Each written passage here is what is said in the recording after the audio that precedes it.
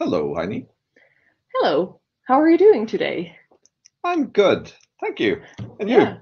I'm doing actually pretty well as well today, and it's kind of interesting. We actually happen to be in the same room here. Yeah, which is why my mic is muted, but Yes. you can hear me.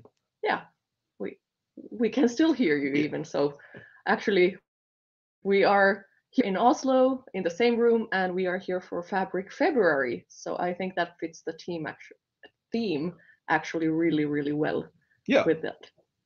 Yeah. So, but what we are here for today is actually for the Learn Together series and for the session on ingesting data with Spark and Microsoft Fabric. Yeah. So, Let's introduce the moderator. There is one poor moderator working hard alone today. His name is Olivier. He is Microsoft MVP and he lives in Belgium. yes, So and we are really happy to have him behind the scenes because if you send questions, he might be answering them or then getting them to us here on the show as well. yeah, and he's a really nice guy. So That too, yes, definitely. Yeah, and so you can follow along to this module that we are going along today. There's some extra bits that we have added, some deeper information than in the module itself. But if you wish to, you can open the link that we have there and follow along with the module itself as well. Or of course, you can go back to it after the fact as well. and of course this is live, and I hope we can be interactive. Yes. So pop into the chat, say hi, ask questions, be friendly with each other. Yeah, definitely. We definitely hope that we get some nice, tough, real life questions from the chat, like what does this mean for you, and so forth. Yeah. I think that those are always great to figure out what does this mean for us. Then, of course, since we are still in the Cloud Skill Challenge, if you go to that link and start the challenge and you go through it, you will get the 50% exam discount code when Yeah, you complete it, which is great. good. Yeah. And then there is, of course, to go to an exam, you need to prep a little bit. And there is, of course, a session to help you prep for that as well. So make sure you make a note of this and join for this exam cram session as well. Yeah, it's just a couple of days actually, so Yeah, it's convenient. yeah. And Microsoft have, of course, also added a lot of information for you at the Fabric Career Hub.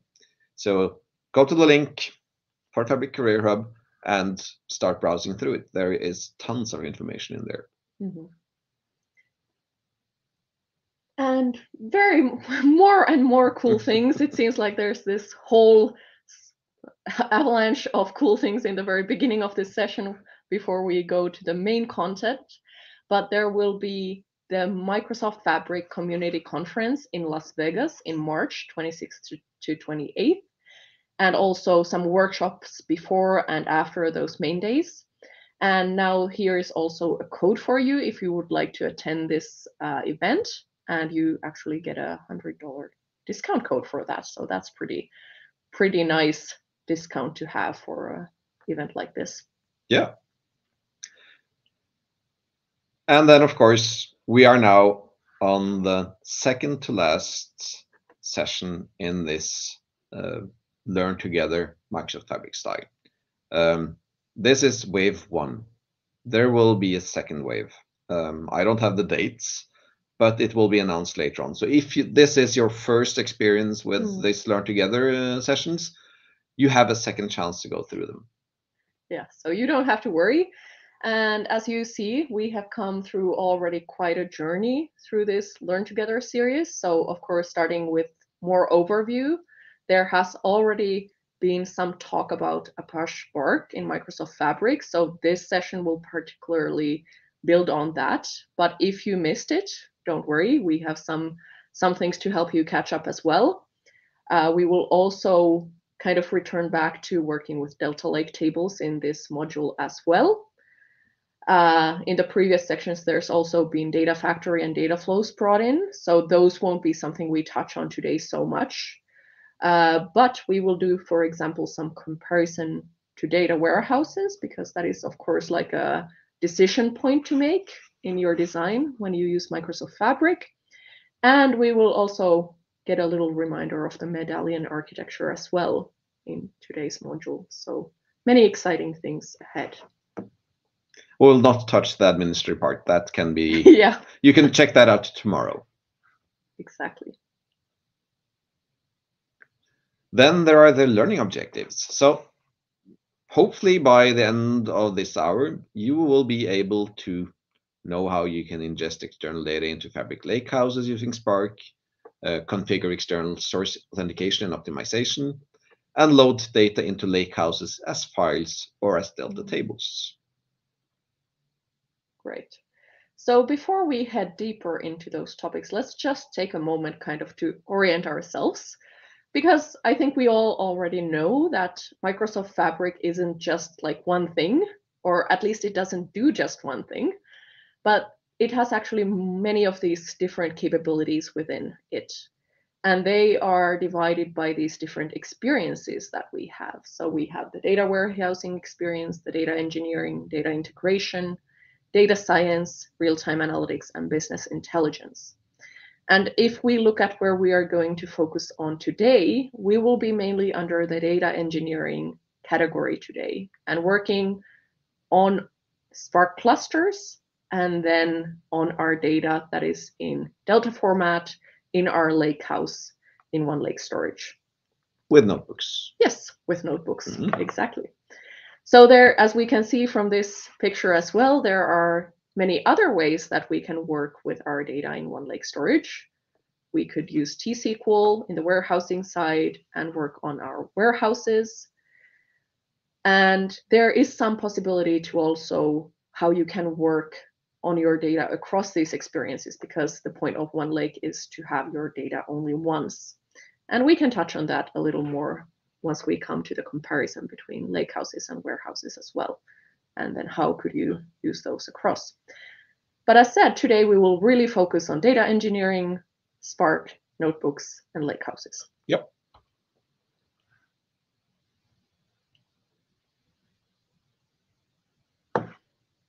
So when your company chooses Microsoft Fabric for an end-to-end analytics, the first step is, of course, to seamlessly ingest data into your Fabric lakehouse. Or you can use warehouses, of course, but that's a different topic. Consider the familiar extract, transform, and load process, or ETL.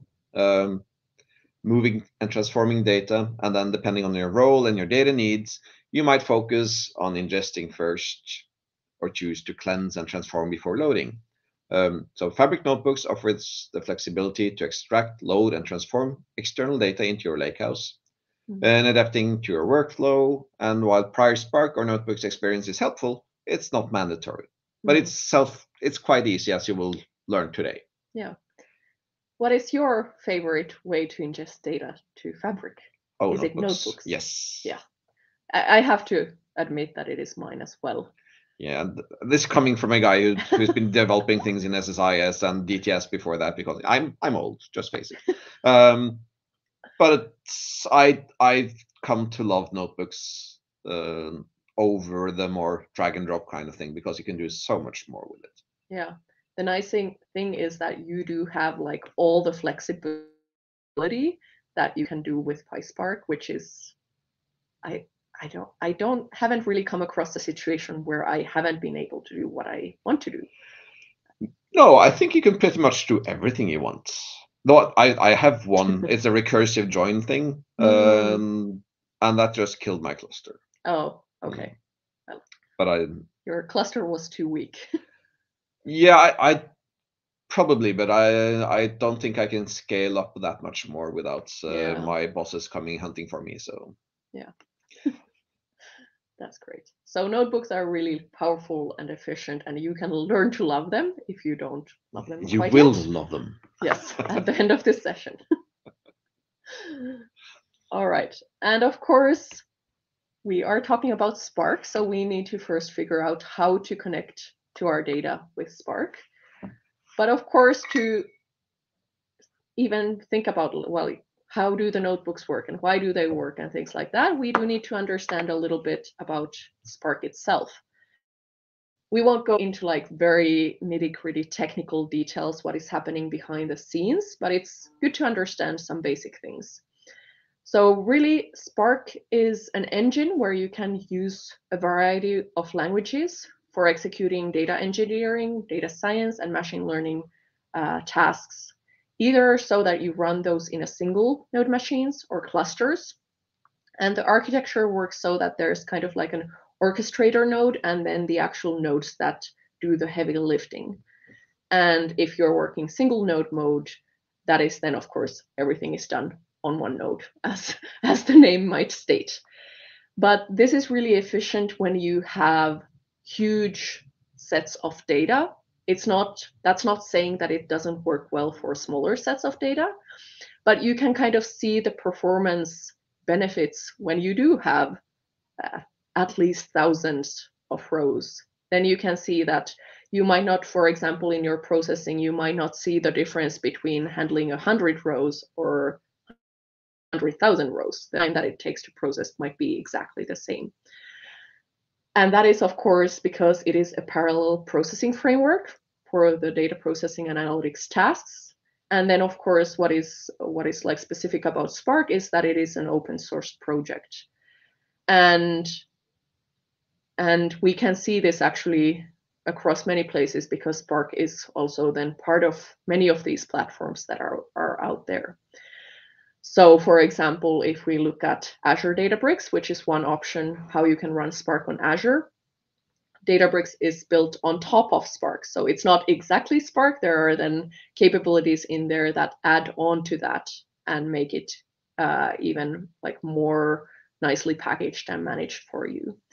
But you have also other options how you can run Spark on Azure. So there is Azure HG Insight, which is maybe like the most rawest version of like just regular Spark, I guess. It is the open source. Yes. I mean, everything inside HG Insight is open source. It's on Apache, Hadoop, Spark offering. Yeah. Exactly. But then you can also run it on these Microsoft Data Platform services that we have. So we had it in Azure Synapse Analytics, and we have it in Microsoft Fabric.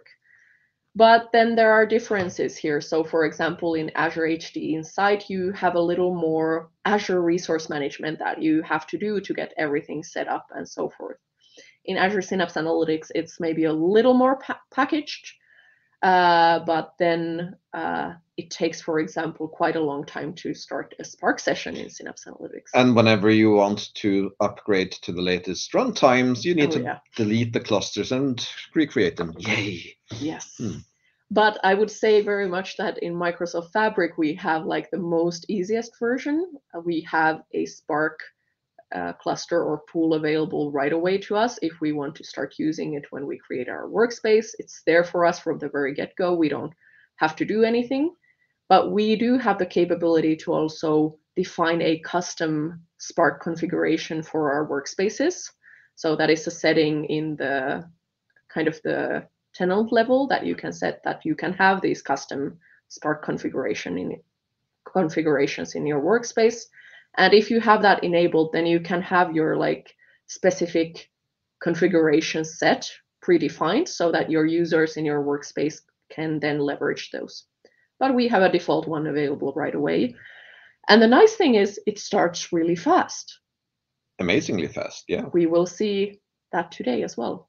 And hopefully it lives up to this these words today. So, shall we first have a look at what Fabric notebooks offer? Yes.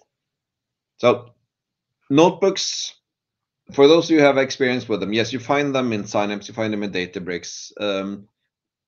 You also find them in Jupyter, which is an open source format to then connect on top of Spark if you want. And notebooks are collaborative tools for coding.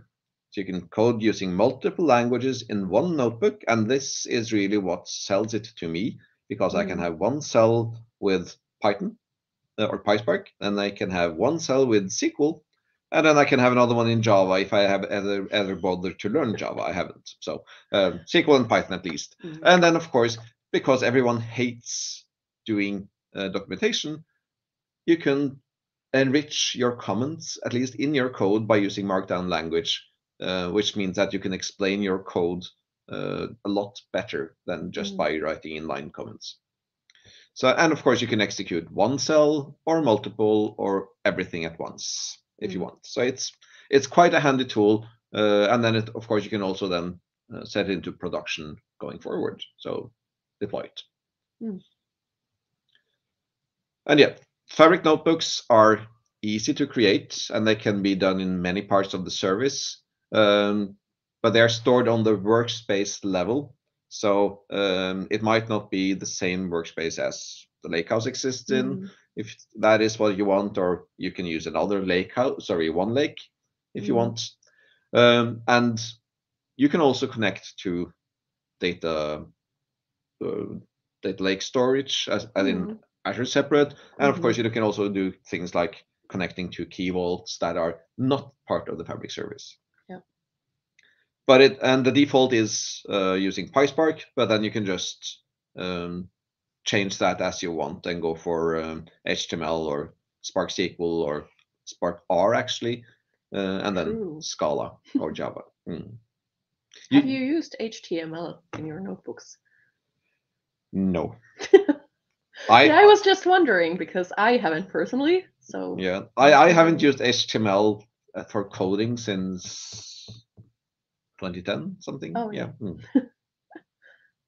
So yeah, but you can. You have options. You have options. Yeah. Yes.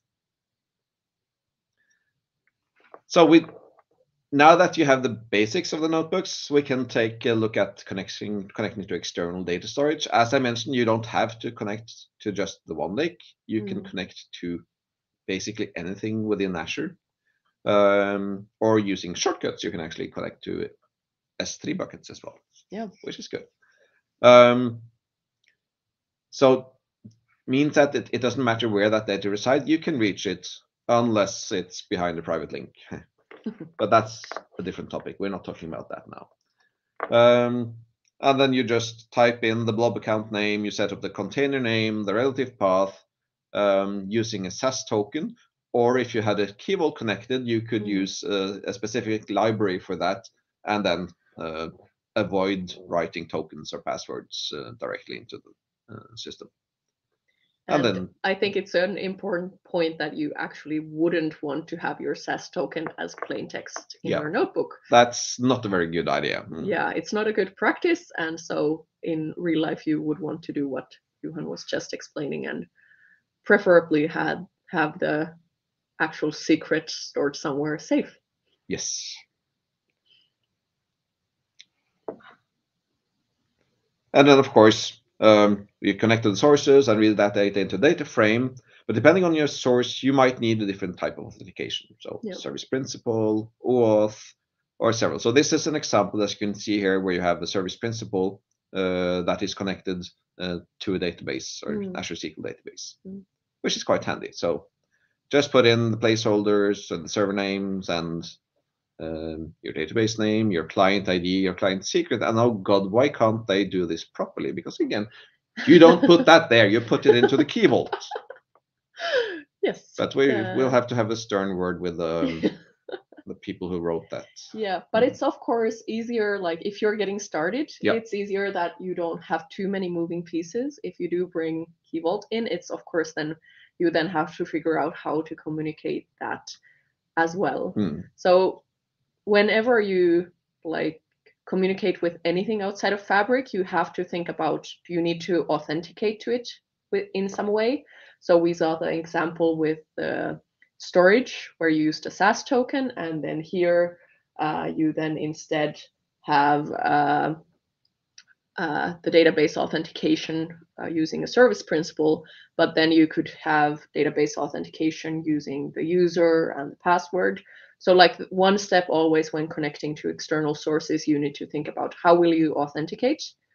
And sometimes I think in data projects, you might need to even talk with somebody in another team, for example, to figure that Yeah. out. It might not be the knowledge that you have readily available right away. And then the second thing that could come in your way to block you being able to access some kind of data source could be networking, as mentioned.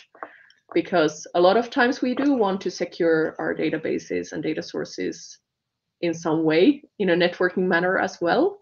And we don't have yet that many options for how to handle that. No, that is true. But it's a very important rule. Yeah, while you're testing it out now and playing around a bit, you can always put your passwords and usernames in here. But please look up. There's a very nice blog out there that explains how you can connect to an Azure Key Vault from the Fabric notebooks. So go and read on that, because it's important from a security standpoint that you try to avoid or do not enter passwords in here. Yeah.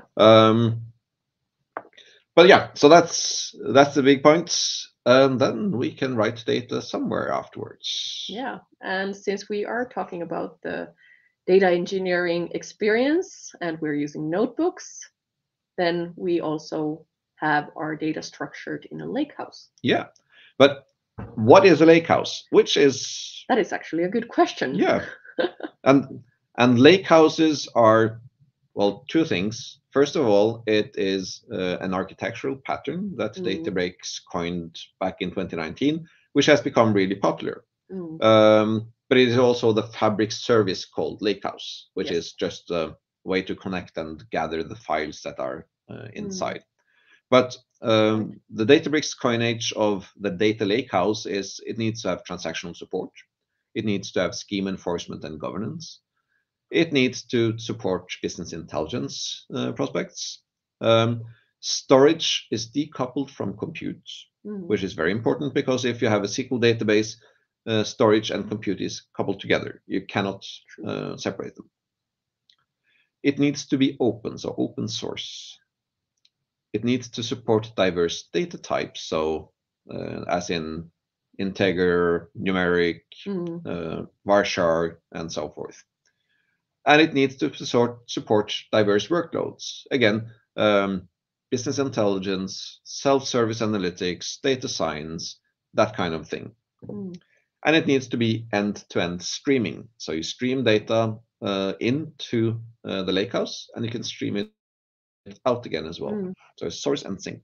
Yeah, and you can see that there's maybe some capabilities here that are very familiar from the relational database, where like transactional support, that is very like, yeah, of course. Yeah. But if we think about back into the day when we started with this idea of data lakes in general, that wasn't there. That support wasn't there yet. And if you're dealing with Parquet files or anything else, you need to, if you need to update or delete something, you really actually need to read the whole thing into memory and then recreate the file.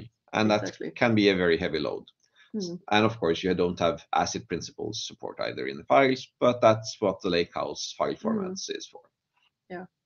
And this all enables that we can actually work efficiently in even this relational database type of manner with our data that is actually just stored in files. Yep.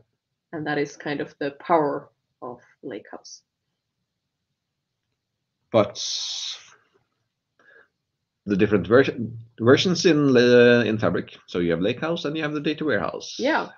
And I think since we do talk about lakehouses, we should talk a little bit about the data warehouses as well, because that is one of the biggest questions that comes up from the very beginning when you start working in the data engineering side, or even trying to figure out, do you work in the data engineering side or do you work in the data warehousing side?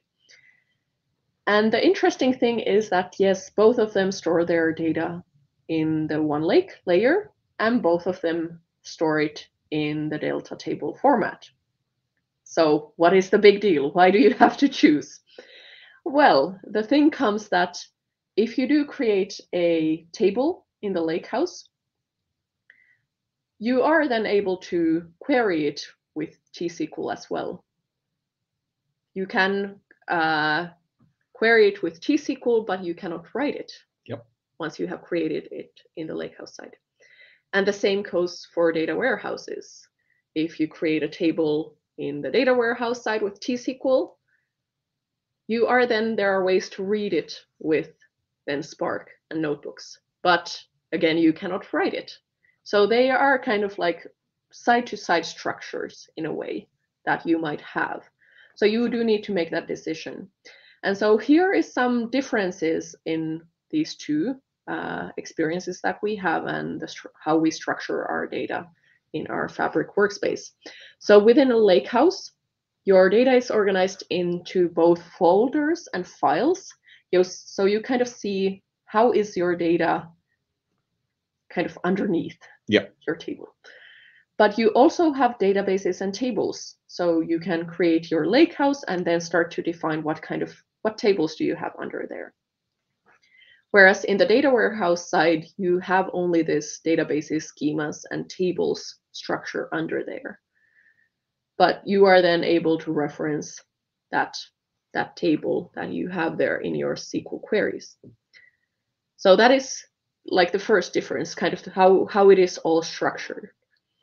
Then, of course, we have the different languages that we use for querying these. So on the lakehouse side, we mainly work with notebooks, and in the Spark side, so then we have all the languages that come along with that. So Scala, PySpark, Spark SQL, and R, and so forth, that was already mentioned. But on the data warehousing side, the main language is T-SQL that we would use. So that is, of course, very much dependent on what kind of experience do your users have, and what is kind of the main way of development in your organization. That might be one factor in which way do you choose. Just remember that the T-SQL in the Fabric warehouse is not equal to the T-SQL in SQLDB. Very good point, and important point. So if you wonder why something doesn't work as expected, you might need to look into the documentation. Yeah, and one of the reasons is because Delta Lake tables that are under the tables in the data warehouse stores the data in Parquet files, and the Parquet files make restrictions on things like data types. Yes, exactly. And I already kind of pointed to this next row here. So how is it possible to query across items? So you are in the lakehouse side, you are able to query across lakehouse and warehouse tables, or even query across lakehouses.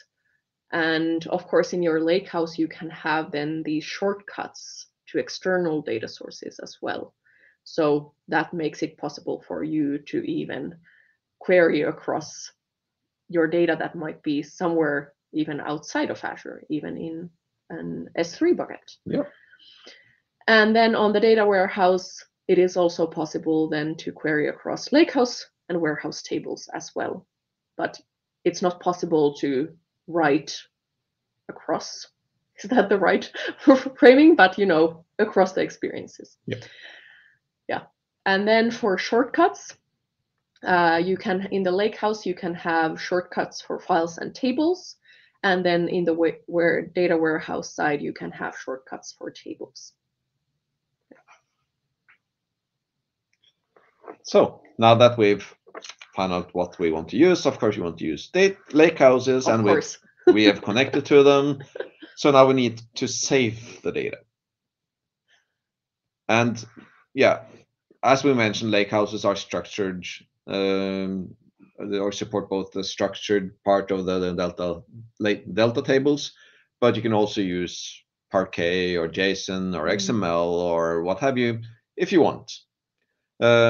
And then you can load the data into a Parquet file or a Delta table to take advantage of the Spark engine, because Parquet files is a file format that was made specifically to work with Spark. So it has a much faster read-write speed than doing CSVs or Excel files or what have you. So we have the data frame, then we can define the output path to whatever file store you have. Then overwrite for the modes. You can also do update or other options, and then Parquet as this file format.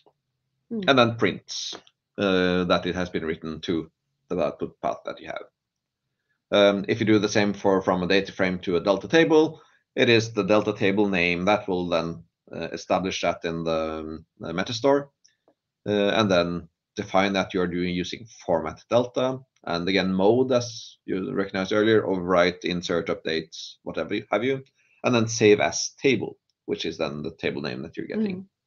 And then you can, in this case, it says print, so you can be told wherever it has been put. And you can learn more about the common file formats in the core data context module. So you can scan that here now. And we go onwards. So when you write to the delta tables, they are one of the key features in the Fabric lakehouses. And of course, they're also the key feature in the warehouse. So you can easily ingest and load external data into a delta table via notebooks. And in this case, we have used the format and then save that to load a delta as a delta table. And table name, do you define it, overwrite mode, format delta, and then save. And it goes out. So again, we talked a bit about what a delta lake table is, but it is open source. It is open sourced to Linux Foundation. It is actually one of 3 lakehouse formats out there. The others are Hoodie and Iceberg, but Microsoft and Databricks are all in on delta lake tables. They then bring that ACID principle to your data lake, and it supports S3, ADLS, Google, and of course also HDFS.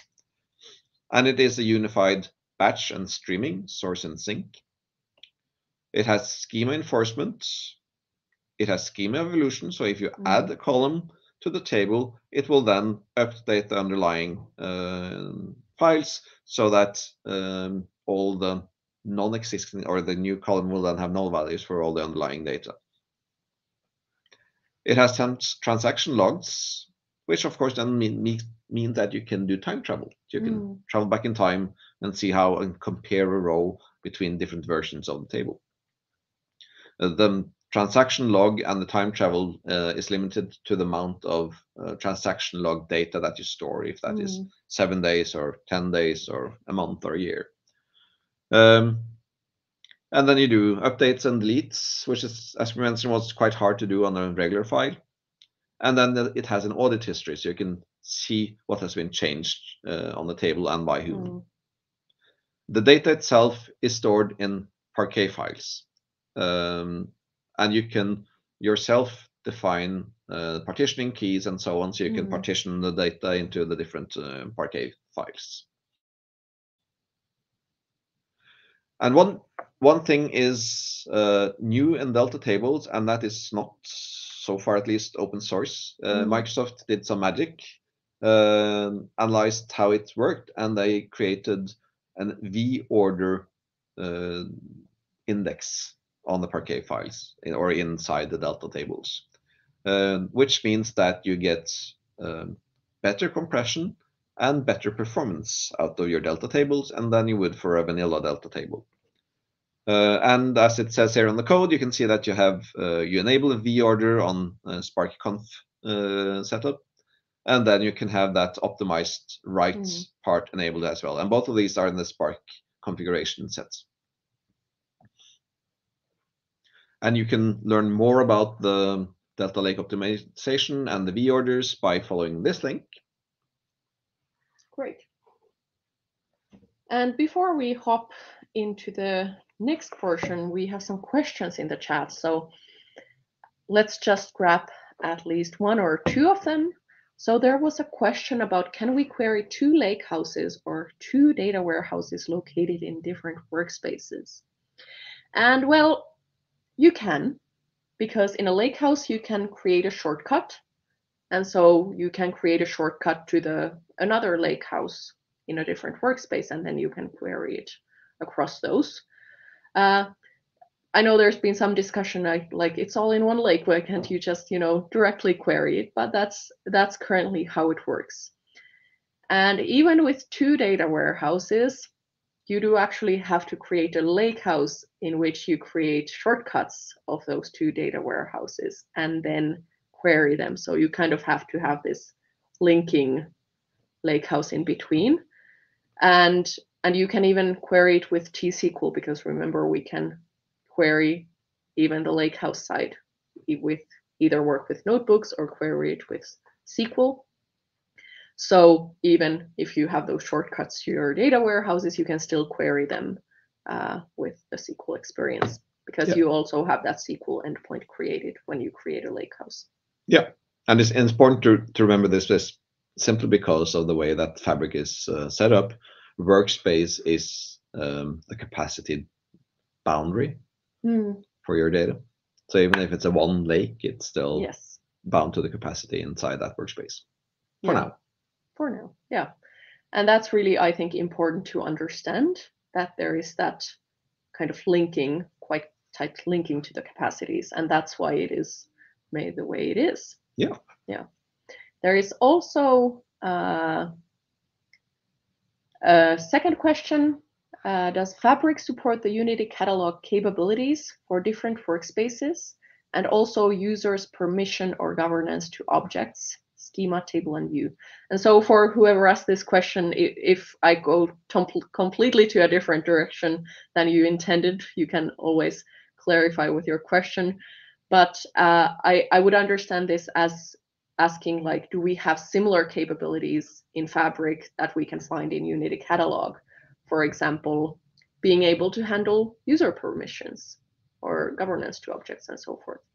And yeah, we have a similar kind of user access control within Fabric, but I guess because the Unity catalog structure is quite different. It's an organization level structure that you have for data, whereas then in Fabric we have these lakehouses and data warehouses and so forth.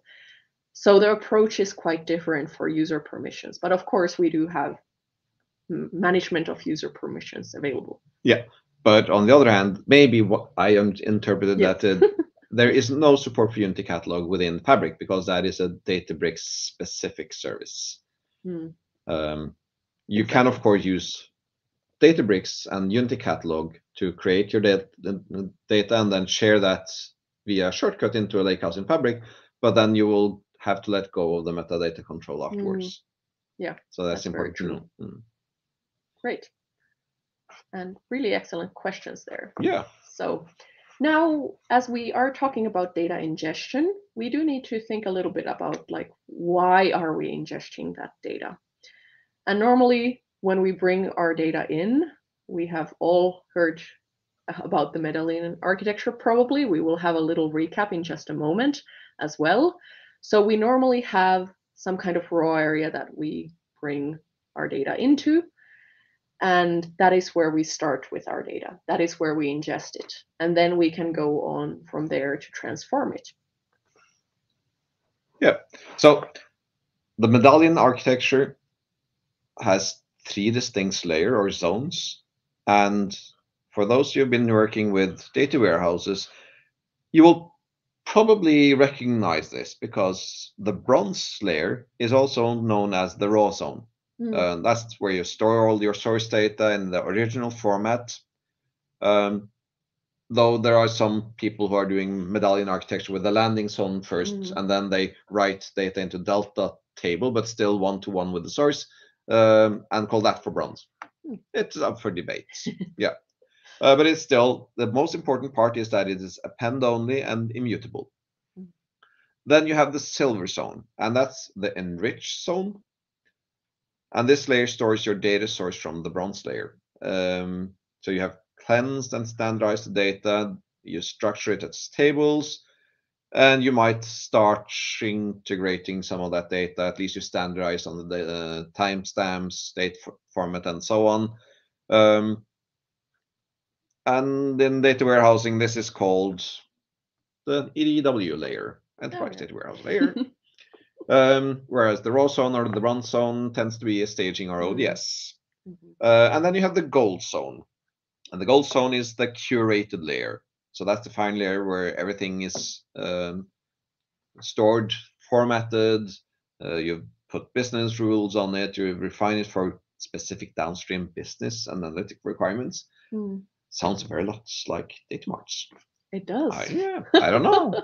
Strange thing, isn't it? So yeah, it's just another way of talking about the same thing, basically. But it has caught on because I think people understand the way things are moving from one end to the other than if you do it saying ODS, EDW, and DM. Abbreviations are never a good idea. Yeah, no, it's very typical nerdy, but yeah. Yeah, great. And then, of course, once we have our data in our raw area and we move it to our clean area, there's some like typical transformations that we often like to do, or we at least want to do some cleaning of data and also verify our data quality and consistency in some way. Because if our data is really poor quality, then our silver or clean layer isn't worth very much, actually, because then once we build things on top of that, then we cannot rely on them anymore. So quality is also very, very important at this point. So some typical things that we might do in this stage of transforming data from raw to clean is that we might remove some duplicates, for example, deduplicate data. We might handle error scenarios. So we might validate some specific data values, for example, and be able to handle any kind of erroneous data that we get from our data source. And for example, we might want to convert some null values and get rid of empty entries as well. Anything else that comes to mind? No, that's basically it. Yeah. Those are some really good ones to do, at least. Yeah. Yeah. And that is actually kind of what brings us now to the exercise section. So we will now be walking through the exercise that is also included in the module itself, which will, of course, when you get the chance to get a little more hands-on, it becomes more easy to figure out what you actually need to do and what is happening. So we will walk through that today. And then we'll have some questions asked for you afterwards. So there is a test. Yes, there is a test. So try to remember everything that we said. Yeah, it's a bit late to warn them, but oh well, what day. Oh well, yeah, do your best. But anyways, when you walk through the module, you come to this unit 5 at one point where you see the exercise. And it says launch exercise, but what that actually does is that you are able to open this page that has the instructions for this specific exercise. And it will walk you through quite nicely, but of course, since we're now walking through it with you, we'll highlight some specific things that are important to know. And of course, everything starts from creating a workspace. And remember, for you to be able to use Fabric capabilities, you will need either a trial license, or you need to have some capacity in your workspace. So just make sure you always have the chance to sign up for a trial yourself. So that is always one option when you want to do this by yourself. So we're just gonna then hop into Fabric at this point. So we are now in the data engineering experience here, and I have my workspace open already, and it is this diamond that tells us that this is enabled for Fabric. So if I hover over it, I can see that it is Fabric content that is available for me there. So what we want to do first when we're starting to work in the data engineering experience, the first thing we want to do, of course, is to create a lakehouse, because we need some place to store our data. And when we are in a specific experience, we see the things that are relevant for that scope. And I have found that this list keeps increasing and getting longer. In the beginning, there used to be like the warehouse. No, this one didn't have the warehouse. It just had like lakehouse and data pipeline and data flow and maybe something else. It was quite small. But now as things are getting more integrated within Fabric, it starts to grow. So, but we will start with a lakehouse. And I am just today going to call my lakehouse a lakehouse. Very imaginative. Yes, very, very. And so I have my lakehouse open here, and I get to this nice like explorative UI where I can see everything that is related and what I might want to create related to my lakehouse. So of course, a notebook or a data pipeline or a data flow. Those are the typical options that I would want. And we can see that we have both this tables and files section, but there is nothing actually under either of them at this point. And at the same time, I actually got this notification that you have successfully created a SQL Analytics endpoint. So whenever you create a lakehouse, it also creates a SQL Analytics endpoint that allows you to use the warehouse capacity to query your tables in your lakehouse. So that is why it's possible to use that SQL experience on the lakehouse side as well. It also actually adds a semantic model at the same time. That too. So actually, when you create a lakehouse, you get three things. You get the lakehouse, you get the semantic model, and you get the SQL Analytics endpoint. Kind of like a Kinder egg. Yeah, very true. 3 layers. And it even tells you here with this message here that that happens. But let's get started. We are going to first add a subfolder, and let's call it raw data. So we are starting with our raw area of our medallion architecture, and we have that raw data folder there where we will start to bring our data in. And surprise, surprise, we're going to use a notebook to bring our data in. So we're just going to select new notebook here, and it is going to load that new notebook for us. And here you can see that we have these cells that we were talking about. So where we can then put in our code or our comments for our code or anything like that. And at the bottom here, we can see that, oh, this is actually a Python cell or PySpark more specifically. And if I needed to change that, I can then change the type of cell that this is.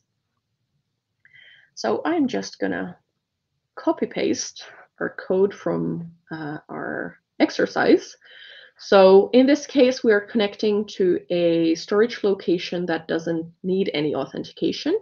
So I only need to specify the account name, container name, and relative path. So this is actually one of the open data sets that is available for anybody to use. And just by having the path, I am able to connect to that. And we see that for the connection, we have this specific syntax that we use. So we have the container name first after the beginning part, and then we have the @ sign, and then we have actually the storage account name, and then the relative path. It's kind of a weird way to destructure the URL that can take a little time to get used to. That is the way you need to handle that. So now we see how fast is Spark to start up, because I'm just going to run that cell. So I just pressed Shift and Enter, and that is an easy way to get your cell running without having to click on the user interface. So I can see session started in 5 seconds. Not 5 minutes or 10 minutes. Yeah, that is really fast. While it's waiting, oh, it's almost done. But still, we had a question. Oh, yeah, wonderful. Does Fabric offer any tool or utilities to see the maintenance history of a table in a lakehouse or warehouse? That is a great question. Yeah, I haven't seen Purview deliver that yet. However, you can, in notebooks, surprisingly enough, query the transaction log history of your Delta very table. True. Yeah. So there's sort of a utility, a cold first utility. Yeah. It's not maybe built into the user interface in an easy way, but you can query it. Will probably come later on. I think the warehouses has some DMVs available that also allows you to see that. I'm not sure on the lakehouse side outside of the querying on the transaction logs that you can do. Yeah. Wonderful. Great question again. So here as the output, we are running this notebook in an interactive mode. So if we have any things in our notebook that bring output, we will see it nicely. And for example, we had a print command here for the path. So we can now see that path printed out here as well for us. So if you have any print commands there, then you will see the output in the notebook. And the one thing that wasn't maybe so obvious, because it was said that you can also make a markdown cell. So if you do then have a cell and you want to make that into markdown and have some more text here, I could just add here that this, there we go. This is my comment. Nice. Yep. And I have my comment there. And you can format it. Yes. Or write in HTML if you want. Yeah. Oh, yes. I can also do that. So I could add like the very nitty-gritty details of what does my processing do in there. So then after we have our data now in our raw data, well, we have actually at this point just read our data into a data frame. Then we, of course, want to write that somewhere in our lakehouse, because right now we just read it from somewhere. So, oh, wow, that copy-pasted very bizarrely. So let me get the indentations. So here we have then code where we then want to output this to a specific file location. And here in the code, you can see that it says insert ABFS path here.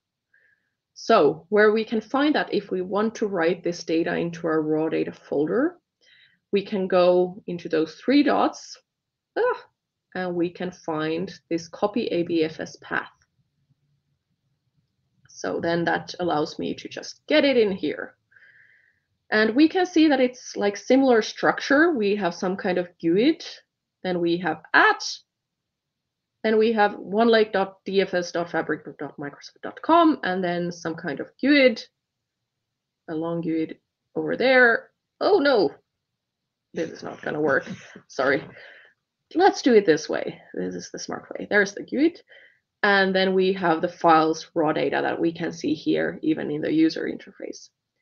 So we can see that there's clearly some structure behind the scenes that we cannot quite see here in the Fabric experience, but it is handled for us behind the scenes, so we don't need to see that. So these are kind of made invisible to us, but we can see that we can interact with the OneLake just the same way we would with an Azure Data Lake storage as well. So you could use a similar syntax if you have an Azure Data Lake storage yet that you want to interact with. So let's put this to run. I should have put that to run right away because that will take a little more time. It is a data set that has some data, and we are going to load the first 1,000 rows to a Parquet file because it would take too much time to load more. And as that happens, we should then start to see something appearing in our raw data folder, but it's not quite there yet. So we need to wait patiently for that, which is always nice when doing a little bit of demos, that something takes. But while we're waiting for it to load, I'll just mention that, yes, OneLake is actually the same thing as Azure storage, which means the same API is available. So you can basically connect to it from wherever, as it would be another data storage, and vice versa. You can in Fabric connect to whatever services that are in Azure. Yeah, very good point. Aspect. Yeah, that is important. And we can, like, there's always, if you're just getting started with using notebooks and, for example, PySpark, there is, of course, things you need to learn. For example, right now we are doing this write in overwrite mode. So if there was some data already there, it would just wipe it clean and overwrite it, as the name says. So we need to learn what are these different options that we can, for example, have with the write method that we are using here. So while that runs, we can already look at the next bit. So this will write some folders in our raw data folder here.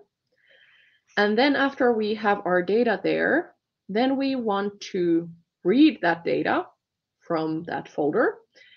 Then we are going to filter that based on the data load date time. And then we are going to also check this store and forward flag. If there are any null values there, we are also going to check for that and filter those out. And I think I said here, so here we are actually adding a column with a current timestamp, and this was the filter one, somehow looking separately at these rows. And then this one we are going to write into a delta table. So we're specifying a table name and then telling that write this as delta table in append mode. So there's no merging done in this case. It's just adding rows to that table. And then it displays one row. All right, this one is done. It did take about 3 minutes. And if we now look at the raw data folder, we should see our yellow taxi folder. Oh, yeah. It appeared there. And if we were to open this, we then are actually able to see the Parquet file itself. And of course, if we would have like more writes coming in, we would see those also accumulating over time in that folder. So let's. Yeah, there was a timely question here.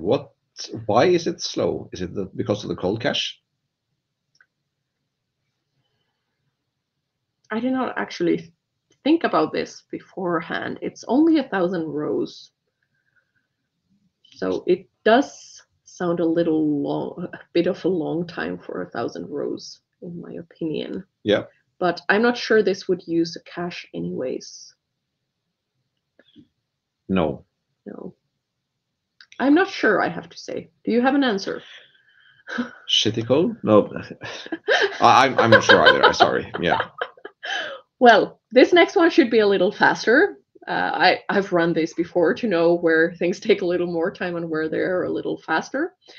So here we will write the entire 1,000 rows into the table, but we are just displaying one of those rows here as a result. So it's then kind of also like an easy way to see that it is done writing as well.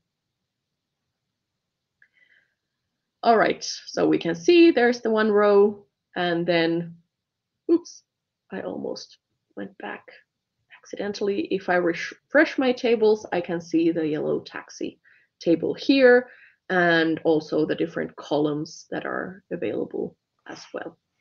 So, all right, we have our data there as expected. But also it is possible for us to actually optimize the delta table writes a little bit.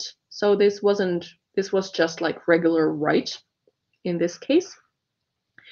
So here what we are going to do, since we heard about the vorder capability, we are going to use that to make this even faster. So we're going to enable vorder here to be able to leverage that.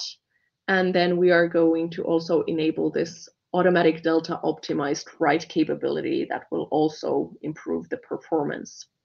So otherwise it's the same. We have a different table name here, but otherwise it's the same thing that we are doing. And now if we compare with just the regular write, it was 23 seconds.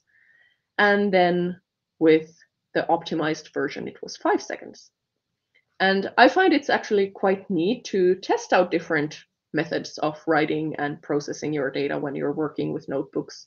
You can compare different options quite easily and then see the data for how long it took and really compare like what was the most performant. And then it's just deleting the cell that you don't want afterwards. So it's very handy. Exactly. And of course, we should now see our optimized table as well. It's identical otherwise in nature, so we don't need to look into more detail from that part. Then, of course, once we have our data in our, we could maybe call these clean tables in our table section, we might want to, for example, then query that data in some way.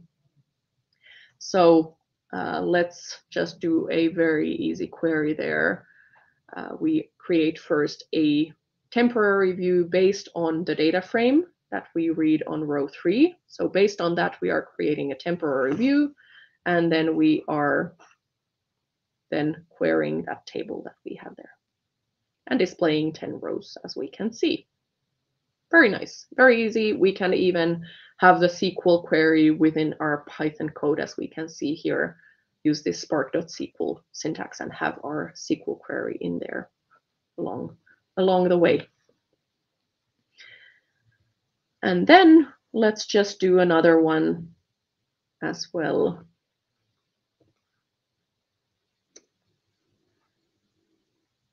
And this is the optimized one. So again, we can see a bit of a difference, not as much on the read. So 3 seconds, 2 seconds, so not such a huge one. Well, if we look at the more exact time, well, still not a huge difference. But if you would have even more data, we could probably see a bigger difference for the reads as well. Yep. 100,000 rows doesn't really. No. Even though the change from the V or from regular to V order is quite noticeable. Yeah. Yeah. So it definitely was. And we could see with these, somehow the first part took quite some time. I'm not exactly sure why, but this might actually tell us a little bit. So there's a bit of time skew for job 11. So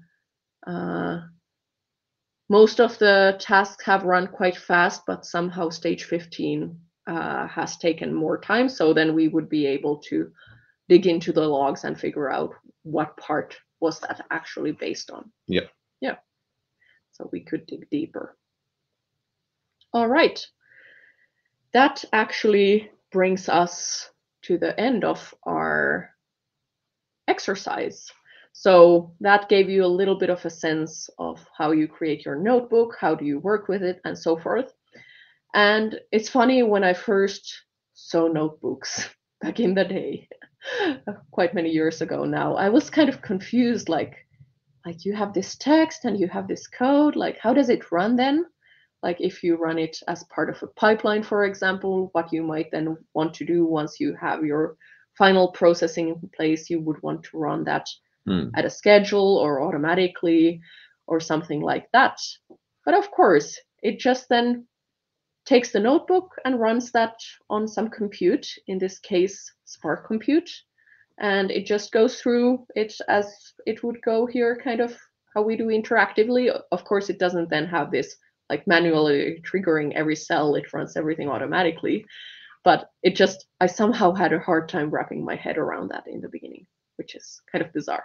But no, then you start to get used to it once you work on them with by yourself. Yeah, and I mean, if you just open the notebook in a notepad, you will see that it is quite formatted code. So it's easy for the machine to read it and then just skip through the important parts. Exactly. On that note, though, we got a question. If we need to run a similar V order on the warehouse tables? No, that is not even possible. No. Yeah. All the optimization is handled by the engine itself for you. So you don't have like a V-order command on the warehouse side. Yeah. The one thing that I forgot to note in the very beginning, here in the environment part, we can see what Spark settings we are running on. So here, this is using the default. Yeah, they can't see your screen now, by the way, so it's... Oh, sorry. Here. Here. Oh, it's there. Put it back again. Yeah. Yeah. Thank producer you. is nice. So we can see what is that Spark runtime that we are running on. So we can see the versions, what size compute is it, medium, one node, and so forth. So we can either then figure out, well, maybe in some cases we need a bigger compute or we need some specific versions. So in that case, we might need to set up like a custom compute for our workspace. Yeah. Which is also important that you can actually then add or attach more computes or exactly. split out from the general fabric and have a special fabric workspace with a separate compute on it, which is nice. Exactly. But shall we now do the test? I think it is time to go into the questions and see what has gathered on our mind during this session? Yes. Because it might be quite many new things. So maybe not everything is yet ingrained in our mind, but let's check what is still there. So the first question is here. You can go to that QR code and vote, or you can go to https:/aka.ms/polls and pick the question that is correct, or that you think is correct. Yeah. So the first question here is regarding that what is the benefit of using Fabric notebooks over manual loads for data ingestion? Yeah, we did talk about this a little bit, but maybe not in so much detail, but let's see if you are able to get this correct. So A option is that notebooks provide an automated approach to ingestion and transformation. B is notebooks can orchestrate the copy data activity and transformations. And C is notebooks offer a user-friendly, low-code experience for large data sets. So Let's see. Give it a little bit of time to wait. Yes. There are not many people have voted yet. Come on. I hope you will hop onto the poll URL. It's still there on the slide as well if you missed it on the previous one, so you can still have time to get in here. Oh, all right. So actually this AKA URL is currently broken, so there is a link in the chat. So please go to that and you will be able to then vote. That is understandable. So sorry for the confusion a little bit. That probably made you divert a little bit. And now we are seeing votes coming in as well. So great. Good, yeah. Starting to get people into the right place to vote. Wonderful. I see the numbers popping around. We're not sharing that screen with you. No, but we get to see kind of how do the votes start to get distributed. Wonderful. All right, so if we maybe start a little bit unraveling and revealing the answer bit by bit, I think we can all concur that C might not be quite correct in this case because it's not a low-code experience. It's not that difficult once you get going, but it's not a low-code option like, for example, the data factory side or the... It's not drag and drop. Yeah, exactly. How about B? Well, you can't really orchestrate the copy activity in there. Even though you can put the notebooks into an orchestration tool, yes, it's not an orchestrating tool. Yeah, very true. Notebooks are often the bits that actually run some kind of action. Yeah. So that means that A is the correct option. Yes, great. Yeah. So definitely notebooks provide an automated approach to ingestion and transformation. Yes, you have to write the code and figure out what kind of transformations you want, but it does enable you to automate that. And it's great to see that majority of you have gotten it correct. That's super. Yeah. Excellent. Then the next question, and again, don't use the AKA link, use the link in the chats, and we'll see. So what is the purpose of v-order and optimize write in Delta tables? Is it v-order and optimize write sorts the Delta table when queried with PySpark in Fabric Notebook? Is it v-order and optimize write enhance Delta tables by sorting data and creating fewer larger Parquet files? Or is it v-order and optimize write create many small CSV files?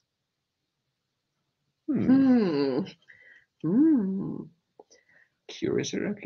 Yes, let's see how your answers start coming in, and soon we can then start to kind of go through the different options that we have here. And again, I think we managed to not give the direct answer to people. Yeah. So, but still, it seems like the majority of people are leaning towards the right answer. Yeah. That's good. Great. So if we start again to a little bit start to reveal, I do have to say that C sounds a little wrong. I didn't see any CSV files today. I have mentioned specifically that we're storing in Parquet files. Yeah. So it's Yes. definitely not that. Yes. What about A? Well, the V-order and optimize doesn't really, even the name optimize right is maybe pointing that it might not have anything to do with the query part so much. That is true. So I would say that no.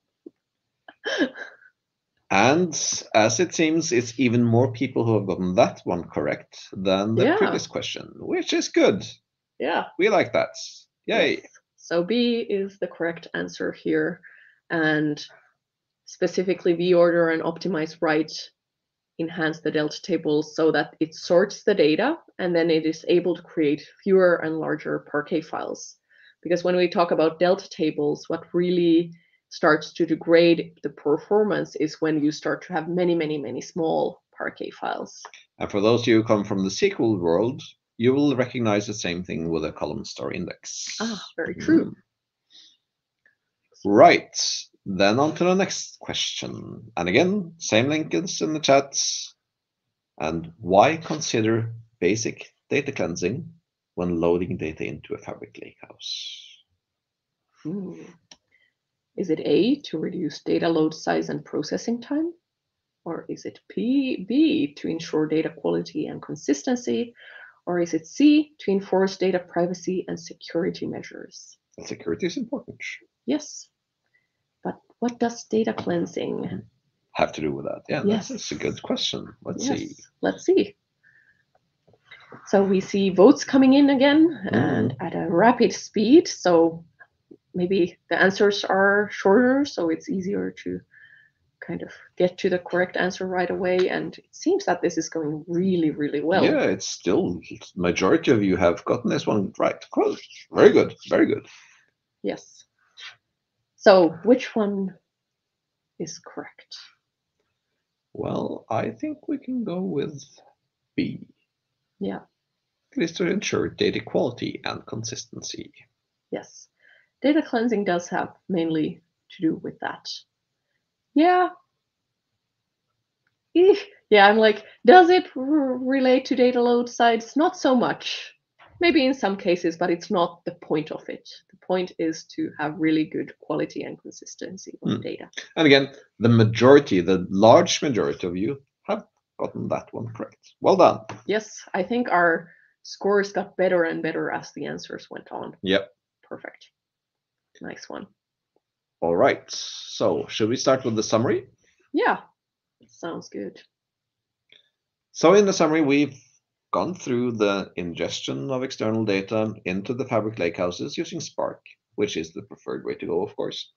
Then we've configured the external data source authentication and optimization, and we have loaded the data into lakehouses as files or delta tables. Actually, we did both, so that's good. Yeah, very wonderful.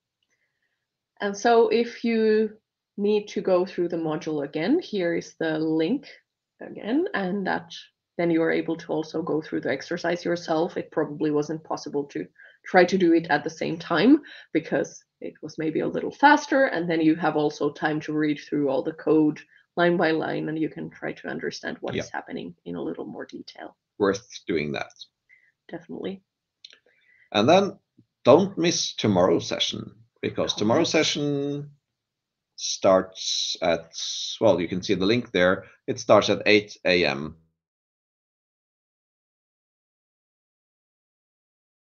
One of this series. Yeah. And then we have, of course, there will be another wave, but keep track of the MS Learn to find out where that is. And before we go, let's just remind you that you do get a 50% exam discount when you complete the Cloud Skills Challenge. Yes. Which is definitely worth going to. Yeah. And then you can look at this link to find out how to start using Fabric. and it's quite easy. Yeah. At least if you have the admin capabilities on your tenant. Yeah, exactly. Hmm. It could be still that in some tenant there has been the Fabric capabilities turned off. So then you might need to contact somebody in your organization to get it so that you can enable it for yourself. So that brings us kind of to the end of the main content today. Yeah, but and we have questions. Yeah, that is great. So the first question here is that can you replicate lakehouses and the content and then switch the data sources using parameters? In other words, a gold configuration with all contents configured for one customer and then replicate. Well, you probably can if you have the same key vault, or at least you can point to the same kind of key vaults. You can probably store the lakehouse filed paths as a secret. I have seen some samples, but I'm not sure if it is applicable here. But you can define your lakehouse URL by pointing to instead of using the container name and the storage count, you're using a warehouse URL instead. I can't remember the format for it, but it is available on the documentation, so you can find it there. I think that would probably help more than using those coded things. Yeah, the very GUIs. true. Yeah, that's a good point. Yeah. Well, we just give a moment more if you have any questions. Yeah. I want to ask you, Johan, that what is your favorite part of Fabric in its entirety? Is it what we talked about today or something else? I think it's the for one well, it's the combination of the varied parts of the service really coming together. Yeah. And the fact that it is a SaaS solution. Yeah. It definitely makes, like, compared to Synapse Analytics, it's so much less things you have to do to get going. Yeah. What about you?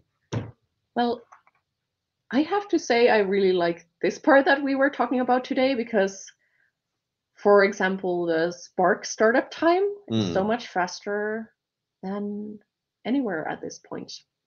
Yeah, that what they've done with the Spark, as well as what they've done with the warehouse. I really love what they've done with the warehouse as well. But the Spark startup times is fantastic. Yeah, exactly. And we do have some more questions that came in. So how to validate if the vOrder and optimize has the right job? I mean, can I review the files in the lakehouse? Has the right job.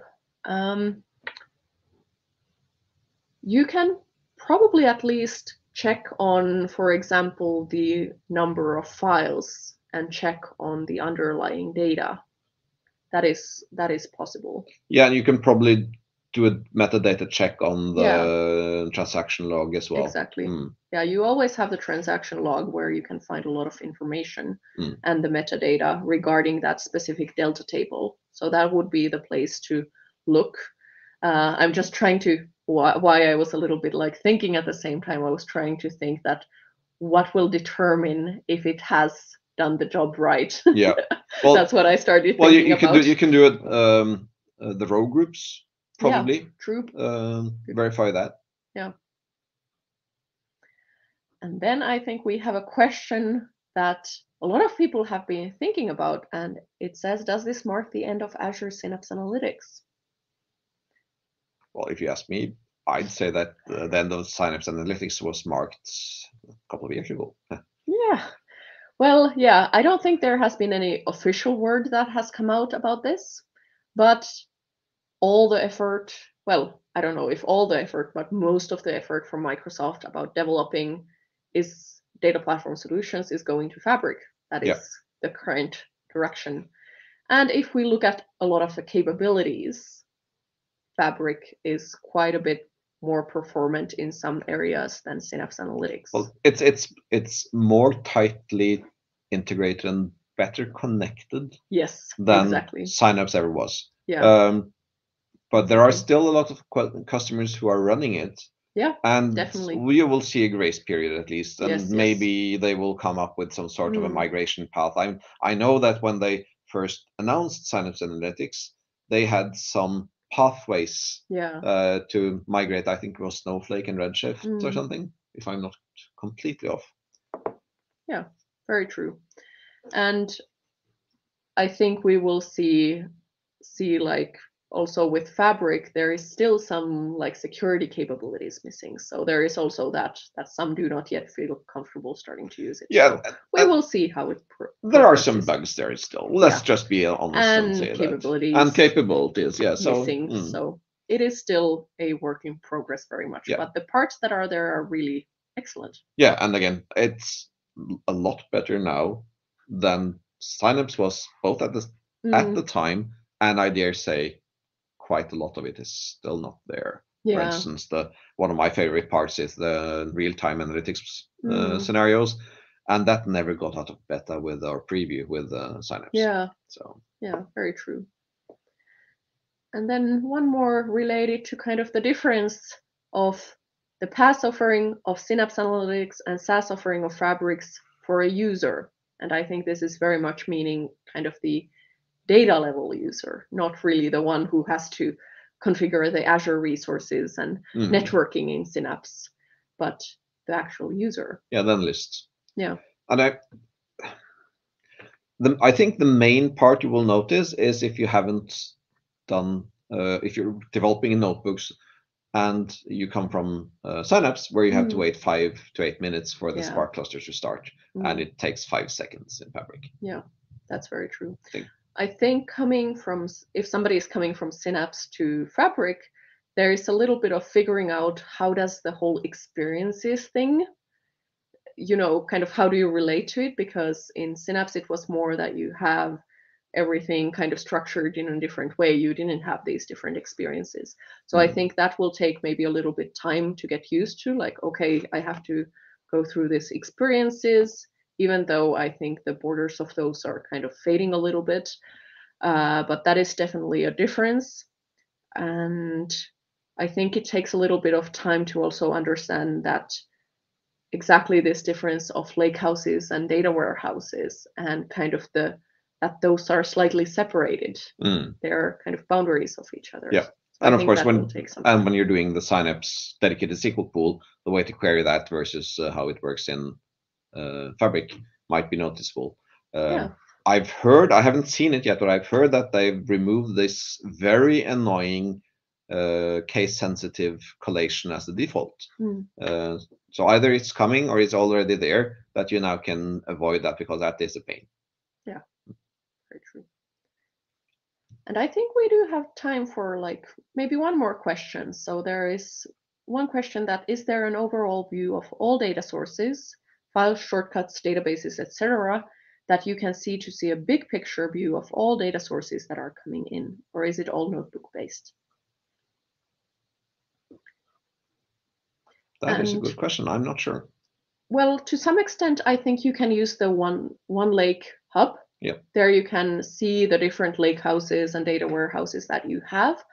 But in a way that doesn't really, like, it will show you what data you have within Fabric, but it doesn't so much show the sources.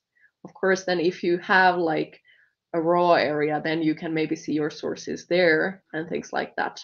So the One Lake Hub is definitely the place to, like, if you need to find some specific data that you have in your Fabric and you're not sure in which workspace it is, that's kind of the navigation to I just came up with one more point there, and that leads nicely into the other question is how that Fabric can be integrated with Purview. Because you have lineage in Purview, and yes, you can integrate Fabric with Purview. There is even a specific Purview hub that is connected. It's not quite as mature yet as we know it will be, because you still have some of the Power BI governance parts with their lineage and their impact assessment, which is not integrated into the Fabric Purview integration yet. But I think because it's Power BI is so tight to one together with Fabric, you will get that into Purview going forward as well. And that means that you have that. Great. And with that, I think we just got to the end of questions, and we're also at the end of our time. So thank you all for joining. It was really fun today, and it was really wonderful to do this with you, Johan, especially since we are in the same room, literally, which is really, really fun. Normally, we are in different places. So thank you much, everyone, for joining. Any last words? No, again, thank you for coming. It was fun to have a session just across in the same room as Heini here. And I hope you all enjoyed the session. If you have any questions or anything, just reach out. And with that, I think we'll just say thank you and a goodbye. Thank you. Bye-bye.